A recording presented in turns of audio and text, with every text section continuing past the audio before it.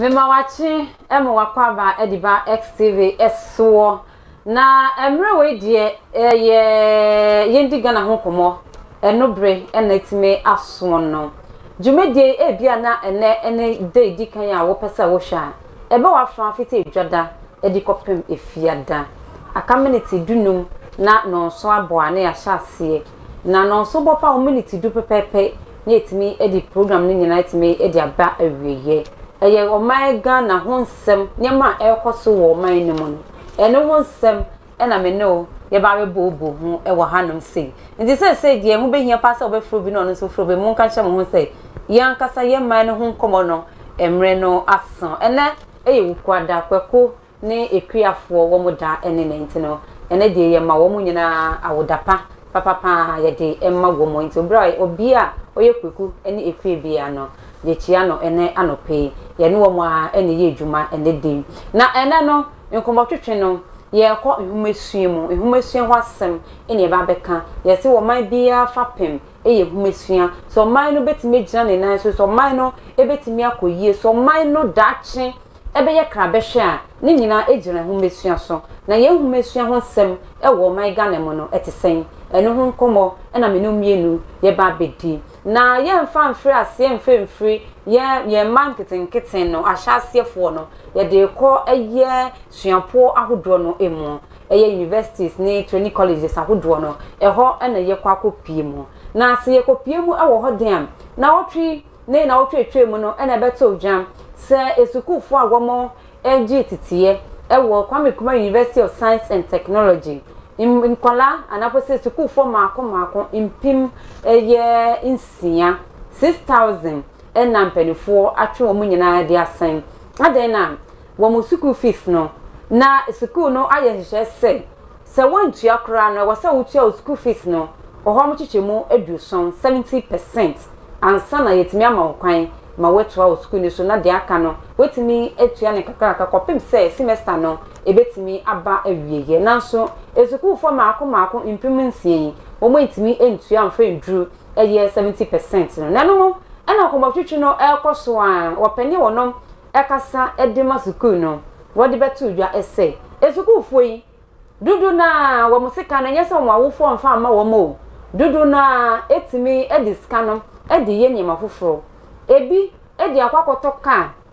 ana omudi ye business ewo campus so akotoka edi ye business ewo campus so nti se wakotoka audi ye business ye nkasi ma obi anye business o business ye huhia elman no se na economy no etie no entimi ko ba ne se dwuma ba ko betimi ahwew ewo wiase a wo bei nti se wo ye dwuma na wa pa dwuma foforo bi etimi di account ne mo hwe se dwuma foforo na wo pa di account no enkonko how adwuma potin na wo ye no na nkwa ko boka se wo akotoka audi ye business a ye bisa se business na wo ye no infaso eba so na se infaso ba so adenti na wa ntimi amfa nkotua o school fees no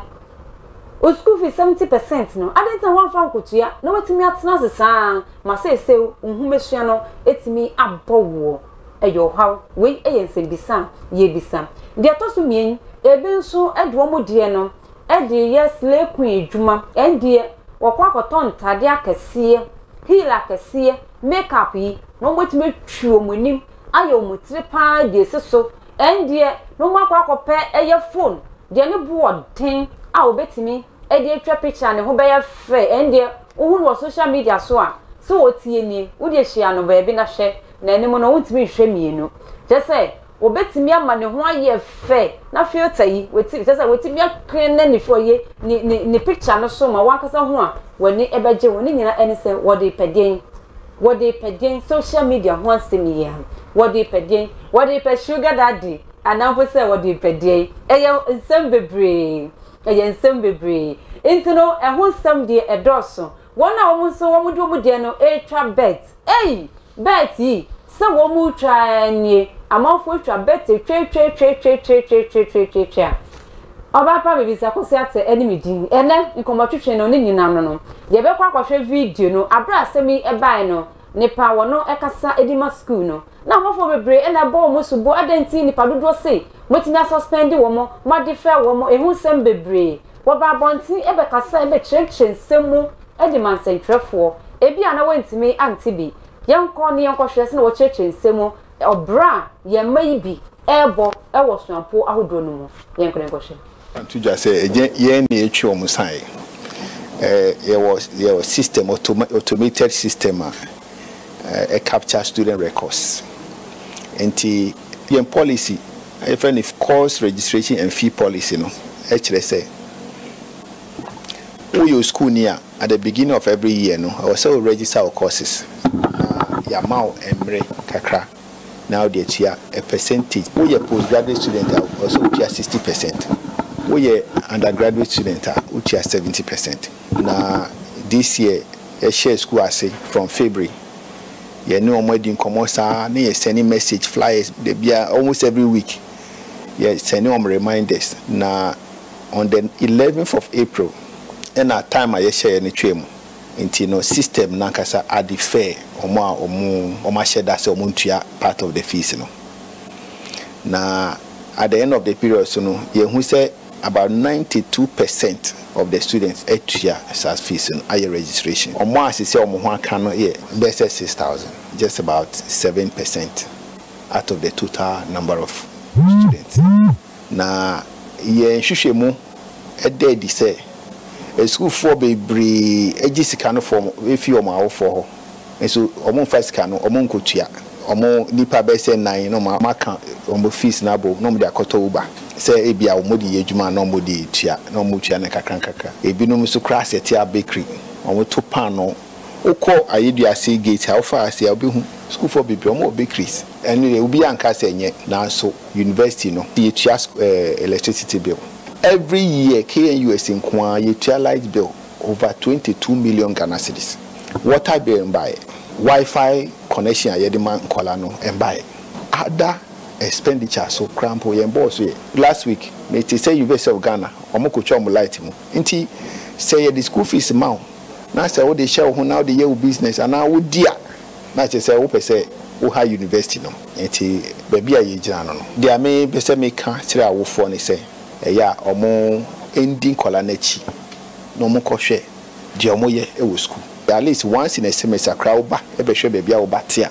de oye na this one no openi Daniel Norris wono e na wotime akasa no wa chechire mu obra ye maybe ye nuano mema na mei ye wo fa asinu wo mo ebo e wo campus so na sa wo pese wudi dwa edwadie e na do wo konsa wo pese wo ya adenti na wo ha wa wo fo so mo mauska en fanko school na kona ko se wo mo bre e yo ha bebre adwuma ne die eye se wo betimi age adwuma ne mo hwe se adwuma na wo ye no en kokko se wo school no wo se hu mesua na wo ko se no da no kra ye nya nentie se last year obi maame bi ekọ school mu wono de wonim se ne ba onim bra odi ne ba no ekọ school wonim bre nso a ne ba no betimi ewie wo ko ya se wo ko graduation wo ko ne ba graduation wo ko ya ne ba no afi no level 200 maame no collapse ye ade to ne so se ayem hyehye ne yam hye na nkasa esan se school fees tua no ena fomo se wo tua school fees when inkolan kititi die ya ye tua mpo no ena fom na university sika botra obetua for first semester pe ena form na o maame etimi etiti ni moremu etimi apeske ebi wo kra wo mu chikom no mu de scanner ma sefa ko school ko jintiti epa fa bre fie na fa be boa ebosua no na wo de scanner e de kwa trabet wo de scanner e de ye ne mafoforo wato ka no so kra no ye makwan a wo ntimi fa nko fie ne nyina ne sa wo suro se e be bisa se unya scanner e we eto ka no nti ka no omu kofi a no mo park ka no e de esi campus so no mo ko maame no collapse yes and say wonim say ni ba no e graduate wo ba graduation ni ba na fa no level 200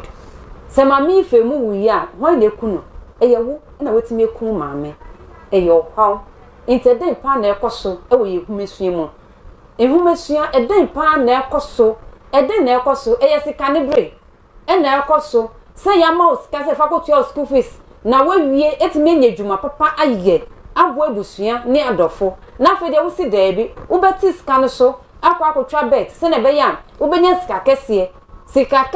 sika ne bre na ekoso e wo ye mebu youth no emu eden pa ne yenye eden pa na ekoso e wo man ni mu no oman Inkola anapo se woma yehwe enim se daachi omba betena wo manimo na ometimi etiti o manyi na o manyi etime jane nan so no womu eni ehu yi ana ye wechire ma papa na eyo haw kese papa na semi beto odwa no abrante ba akwa wono owie school last year ewo University of Ghana wakana no musem se ampo asema yeke wono ebi afa ne pen wo si afi ba akon bet nkwa wo twa ye no 10,000 Ghana cedis. It is 100 million. And what did you say? Bet business as can only our him. Name a minimum scan. And the yen cast yen to a plan or cockatray woman. No more dear man. Not what they call. No, they are coach bet. A mono crano. 100 million. Ya will chat it is 100 million. I will train 200 cities spend with me winning. 200 cities spend and with me winning. It's way no. O call when you man as a ubawachi. Eyo how business ni de obeye ne mo hwe se business na wo ye no ebe ma oska manetimi de aboa wa wofo se na be obra wo mo fe mo editor school fees no etimi aba form na so wo de afa na wo bo mo ka mo afa na wo bo wa wofo no ka mo aden ede na ekoso yi ede na ekoso humasua no ede pa na ekoso se no de menim se wo university mo na bia bibinti ontimi entwa school ni so bia na wankasa watro de akose pese me different me course no for some time and 6 months 3 months and I'm say for just a semester pay na was so ababa say ya de family e den pa ne besie e den pa ene besie e yo how kese pa e yo how na brantie no wakasa ye se wono wode ne sika no etwa bet yenko na yenko ti ya brantie wono so ne sema wode etuja. Even last year, I spent almost 10,000 Ghana cedis on betting, and I won only 200 Ghana cedis. And I realized that this is a way for the white man just to make me poor and the entire African youth to be poor. So I just have to stop. And that was last 2 weeks. Yes, last 2 weeks I stopped betting. Let me say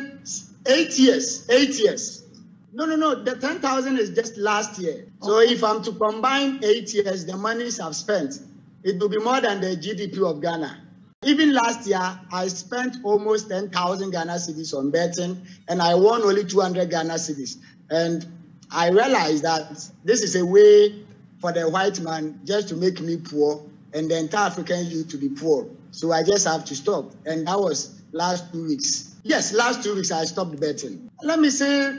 8 years. 8 years. No. The 10,000 is just last year. So if I'm to combine 8 years, the monies I've spent, it will be more than the GDP of Ghana. Even last year, I spent almost 10,000 Ghana cedis on betting, and I won only 200 Ghana cedis. And I realized that this is a way for the white man just to make me poor and the entire African youth to be poor. So I just have to stop. And that was last 2 weeks. Yes, last 2 weeks I stopped betting. Let me say 8 years. 8 years. No, one kasa watu neni mutu wasi sanka yenka si bet a wo try ye fiti se call level 100 200 300 and they pay 400 a wotimi wie ye yenka ni nyina boma anka besi Ghana ye GDP no anka besi no besi Ghana ye sika sem ye economy no anka brusa betimi ahwe o maimu ni nyina rasa se we twa bia kasa afi ba ko pay 100 million now wa just imagine the cost so in fear mako tese miensa na etwemu no enye bini adenti letimi banisa awofo bi wo honum a de odibe didimpo wo ni bina so esa ne se wo pe obrapa ne eyi abrabo papa edema wonti no de owo nyina o de be ma o se fa ko school fa ko sua de o de ko sua de mami ya wofo no bebre wo ntimi anko school nti wo ma wi ataso se na etie bia no se wo ma wofo ntimi anfa wo ma anko school nti no wo behwe se Yendi wo de be ko school ni etimi nya humesua papa na etimi ba bebu abusua no so etimi epeja na wo maame wo papa wetimi atiti ni mawremu sesemre papa bi a wedi mfie be ya eduoson ni ekire wo hyefuom wo ti koko wo peska de amaw akọ school no wo de ske nyina de mawa wo de koye masem e wo campus na saa de ode akọ ka ya wo se wo de ye uber business e wo ho no mi kura no wo je de se saa guys ya wo campus wo betu ya wo wontu ya wo do mo tese wo do mo sa e de be fa wo tene ho saa e de famiko wa wo be wie no onya afaso bia e wo so Yes, why you juma ho. Say usuku na bo, u business no so no. Wait me nya fa so papa bi amfamfiri ho. Enti hwan e na waye no. Hwan na waboka. Hwan na waye ne ho. Say no, mutifie dwindwin. Afre na mu num ho, me hu yanka. Aka trade da. Aka trade we die ebe esua hunu pa e de amawo na wo mo aka no. Ye ma foforo na wo mo ko school no. Wo mo hwese mko akobọ brapa. Botenti a wo ko school mu no. Enkonkwohwe obi asaso emfa nsa wo campus honom. Campus onyema bebre na kwaso ne mo no hwese wo de botenti a wo ko honom no. Wo be hwese abotan no so na wetimi aye adwuma. Ene ye lines no just say entimi ndi amboa ye ntino ye mpeke course. Nkomo no wan kasa wuti fie no na wo dwune ho na wo bobo ho ahwese sansem a ye ka ho asemu ebetimi aboa ye humusua na ebetimi ama humusua no etimi epeja na eden pa na de Ghana ye be kwa kosie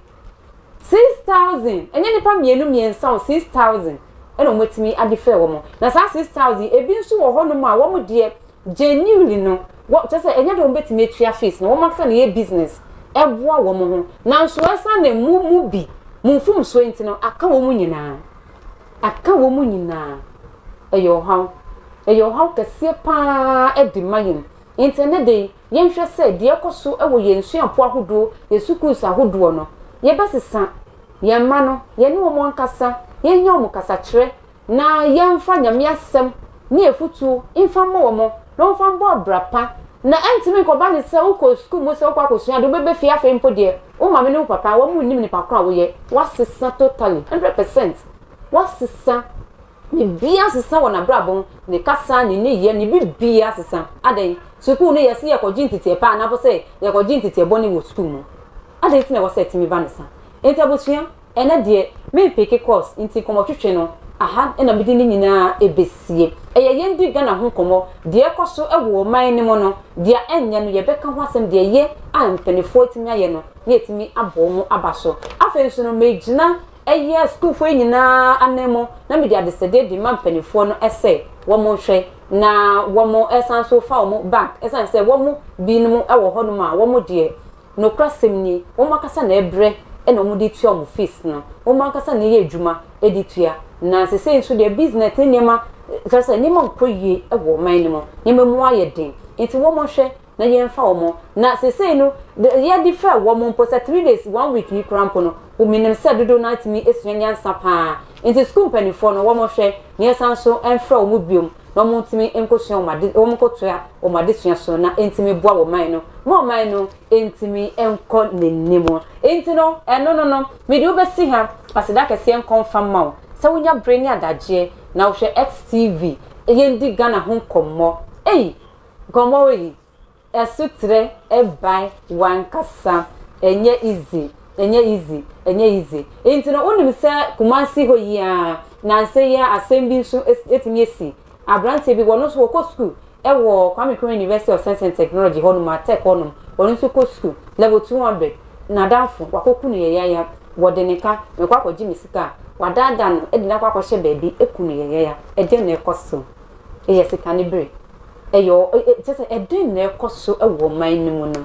ede na ekoso eyo how bebre emrepa ye bedi sansem no so eho Nkomo ene de ekoso ewo 6000 students aye di fe wo mo no ene wasem ene ye kan impanifo hwe ne yesanso fa omo bio na school for no so wo mo sa wo abrabo wo mo timi bo brapa sa sleku ne djuma no mo njai so be sa wo ye sleku men ko school ene de enu an sa obenya wo phone na obenya wo sike bi de ahye wo obetimi esile se na opebia ne mo no men ko school mo enfa wo papa ne wo mama ska enfa ko sile e was campus so ene de ntimi boa ube ma mama heart attack ube ku mama ube ku papa ntino eno so de wo mo ensesa na wo mo so a wo mo ni bi no impanifo hwe na ye ntimi emboa wo mo na ohumesua no ntimi esanso enkoso biom ohumi live dia e Facebook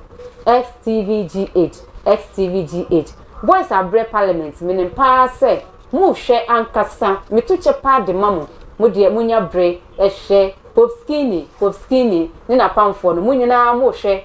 ewo Facebook ya tuche pa de mamo ya damase papa se munya bre ni adaje na mu hwe XTV me sorry sweet die abrabo mu nsam ene de to aso e de ma me fast dan infama wona mu gina camera na chi mame e DJYS na face no faith ora Bismarck any try me too ma long so e tan e chi din e wo MC ho me producer Stephanie na executive producers na just sapoma na fence no openi Sammy Tuga na na no pay na me bisa o say dwumedie ben na wudie hi papa na wo nti amofu ni bebi a woton ade no amofu ni medwuma a wo ye amofu ni bebi a wabie wo hotel no omo ni bebi a wabie wo school na na so wo mu nim won frɛ yen ye be ma amofu ate no mo hu bebi a wo no metimi enu aba bedidwa frɛ mpanifo e wo 0204 700 404 0204 700 404 na sawo frɛ yen mpanifo no be kasa fefefe kitwe bi pa ne ye beje wo ye bebo wadwuma no ho deru ma nipa nyina yosafo ne nyina obi abehu de ya wo hye no metimi enu aba bedidwa oba pa me visa kosi ate enimedin wona mo boa me epa nsemi nyina ede ma me eye wo pani eye yaya Salifu yaya Salifu na face no Bismarck Edu womo any producers akuku dam womo hwe se Yendi Ghana ho Nkomo no ebebe wafa abreni dom ni nara me da si oba pa me visa kosi ate eni medin ababo mo nsem na to aso e de amo